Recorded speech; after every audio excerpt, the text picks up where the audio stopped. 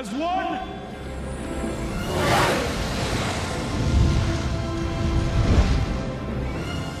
I'll take that as a yes. During the time of the dragons in Alagaesia, their riders ruled the land in peace and prosperity for the longest time. But as time went by, the riders' arrogance got the best of them, and they began to fight among themselves for power. Sensing their weakness, a young rider named Galbatorix came to power after destroying all dragon riders and dragons alike.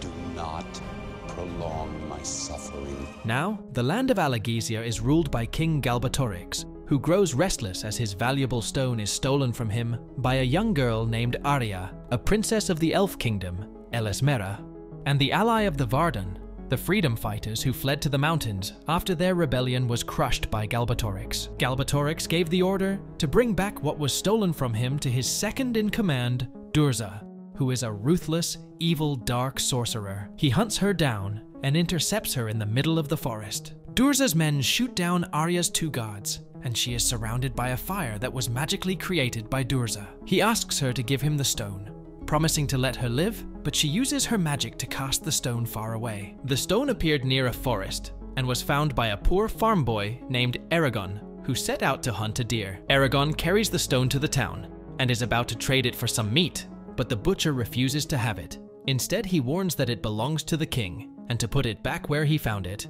or else the whole village will be in danger. Eragon returns to his uncle, Garrow, and his cousin, Roran, who is about to leave to serve in the army. He hides the stone and talks with his cousin, who gives the news about his departure. Garrow asks him if he wishes to leave, but Eragon tells him he likes his life on the farm. The night after Roran left, the stone, later discovered to be a dragon egg, hatches into a small dragon. Excited to see the creature, Eragon touches it and triggers a magical reaction that alerts many people, including Arya, who is captured in the dungeon of Durza. He comes to her room and asks her about it, but she was not willing to tell him, so he used his magic to see into her thoughts and discover the identity of the new rider.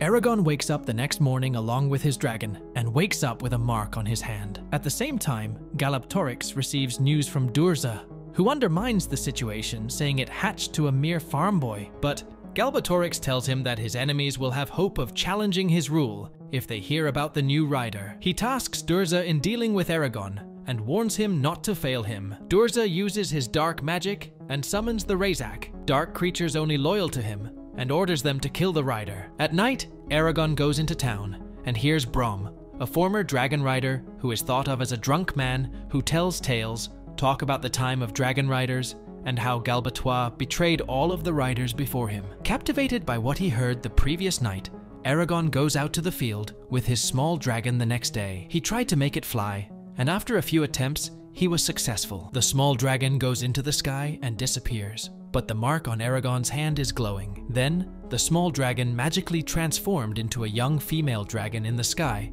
while she was flying. And you are my rider. The dragon comes back and lands next to her rider. Eragon is scared at first, but he gets closer and she communicates with him through his thoughts. She confirms what Brom is saying and introduces herself as Saphira. That night, Eragon goes to visit Brom and demands to know more about the dragons, but Brom dismisses him, thinking he is just a naive boy. Then, after hearing some noise when passing through, Eragon approaches the house of the butcher and carefully looks inside. The Razak were interrogating the butcher, who gave them the location of Garrow's farm. Eragon runs as fast as he can to save his uncle, but Saphira grabs him and flies away. She tells him it was too late for his uncle, but he kept struggling with her. After being all over the place, Saphira puts him down at the far. Eragon discovers the body of his uncle and unleashes his anger on Saphira, blaming her for Garrow's death. He orders her to stay away, and she obeys. Shortly, Brom appears at the farm and discovers the true identity of Eragon after he tries to attack him. Brom senses the upcoming danger and tells him they should leave, but Eragon refuses to go anywhere until he buries his uncle. Brom quickly burns the body of his uncle and warns Eragon about what will happen if both of them are found. Brom puts Eragon on a horse and they ride into the forest. Eragon foolishly kept talking about taking on the Raza and killing Durza, but Brom pointed out the ridiculous idea of a 17-year-old taking on merciless killing spirits and an evil shade possessed by demonic spirits. Then, he asks him to call his dragon, but Eragon tells him that she is probably far away. Brom, being a former dragon rider, tells Eragon not to lie, and reveals that he knows Eragon communicates with his dragons through his thoughts. Eragon calls Saphira and asks her to find them. She tells him she never left and immediately arrives in the forest. Eragon apologizes for his outburst, and she accepts. Then, Brom analyzes her stature and deduces she is a fine young dragon who is ready for a ride. But Eragon is unwilling to ride her after his failure the last time. Brom tells him that a dragon will not hatch until it senses the presence of its riders, and the Varden are going to need riders if they are going to have any hope of defeating Durza and the king. Now that Eragon is a dragon rider, he has become the ultimate target, because if a dragon is killed, the rider can survive. But if a rider dies, so does his dragon. Because the easiest way for the king to destroy your dragon is to kill you. Meanwhile, Durza magically appears between his men, the Urgals, men with a large physical stature who are guards of the king, and punishes their leader for letting the boy get away and orders them to bring the boy's head. Bronn and Eragon begin a 5-day ride to reach the river town of Daret, as Saphira watches over them and looks out for their enemies. In the middle of their ride, they hear screams of women, and they approach to see the Urgals terrorizing some farmers. Eragon wants to stop them, but Brom forbids him, saying he is not ready. When Eragon kept being stubborn, Brom prepared a training session to teach him a lesson, where he easily beat the overconfident young rider. In the very early morning, Brom and Eragon arrive at the village of Dariot and leave the horses to travel on foot. Brom instructs Eragon to come back after getting some food and not to speak with anyone. Eragon sees a young archer who wears a black cloak from afar and enters one of the houses to escape, where he ends up meeting a fortune-telling witch, Angela, who offers to tell him about his future free of charge. She tells him about Arya and the dangerous path towards the future ahead. After leaving the house of the witch, Eragon is confronted by one of the Urgals, but Brom takes him out and scolds Eragon for disobeying him. More Urgals began hunting them, and they were about to be overrun, but Eragon uses the magical word and kills them all with a blast of blue fire. But Eragon fell unconscious from the strain of the magic, and Saphira arrived to pick him up. He wakes up after seeing visions of Arya and feels a terrible headache. Eragon asked him about what happened, and Brom told him that he instinctively used magic, which comes from the dragons and flows through riders. Brom told Eragon to use only magic as a last resort, and warned him against using it before learning to withstand the effect. Then, he teaches him some of the elven words to help him use the magic properly. Since the incident in the town, their path was not secretive, so Eragon had to learn to fly. He climbs on Saphira and rides her well.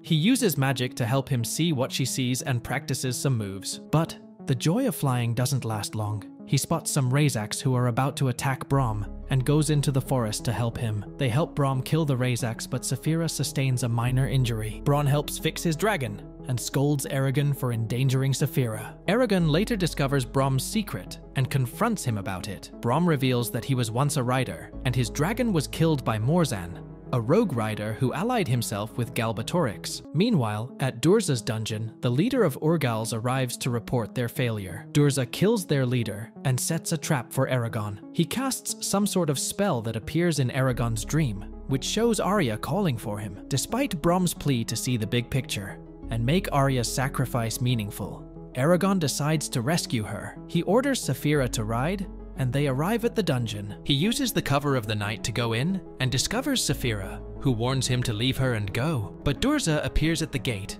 and gloats at Eragon's youth and inexperience. They fought each other, but Eragon was outmatched. Durza is about to pierce Eragon's heart with a spear, but Brom arrives and saves his life at the cost of being mortally wounded in the process. Eragon shoots an arrow into Durza's head, and he disappears as Arya gets free from the spell. Arya helps Eragon carry him, but they are about to be stopped by a couple of soldiers.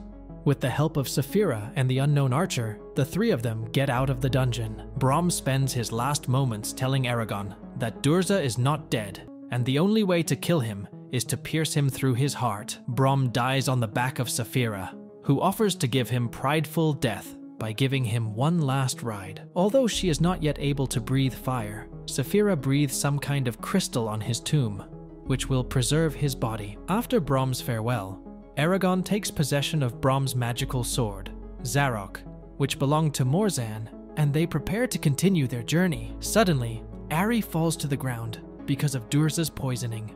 She shows Eragon the way to Vardon and passes out. Eragon confronts the unknown archer, who was following them, and he reveals himself as Murtaugh. He offers to help Eragon and leads them to the Varden. At the same time, Durzan reports to King Galbatorix about the failure of the mission. Although Durza failed the first mission, the king was lenient, as he wanted to use this opportunity to destroy the Varden once and for all. Therefore, he tasks Durzan to lead his army into their hideout. Eragon and Murtaugh are presented in front of Ajihad, the leader of the Varden. Eragon proves himself by calling Saphira, who was carrying Arya, but Murtaugh gets arrested after Ajihad reveals that he is the son of Morza the traitor. Ajihad takes Eragon to his armor, where he is joined by Arya, who has fully recovered and is dressed for battle. She helps him in wearing his armor and shows him the armor the people have also prepared for Saphira. Every one of the Varden's soldiers gets ready for battle, and the Urgals appear to begin the battle. Eragon gets rid of all his doubt and gets ready to join the battle with Saphira, who is now able to breathe fire. I'll take that as a yes.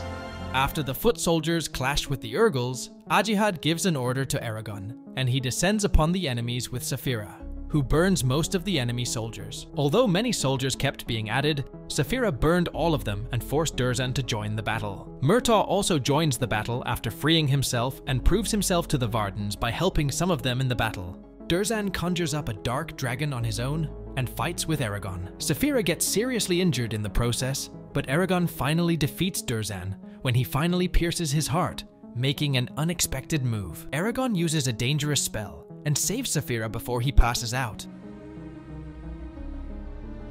The next morning, Eragon wakes up to find a fully healed Saphira, who takes him to see Arya. She was already on her way to Elsamera to lead her people in the upcoming war. Eragon speaks with Arya, and they depart from each other, promising to see each other again. At the end of the movie, Galbatorix slashes his hanging map of Alagaesia and reveals his black dragon.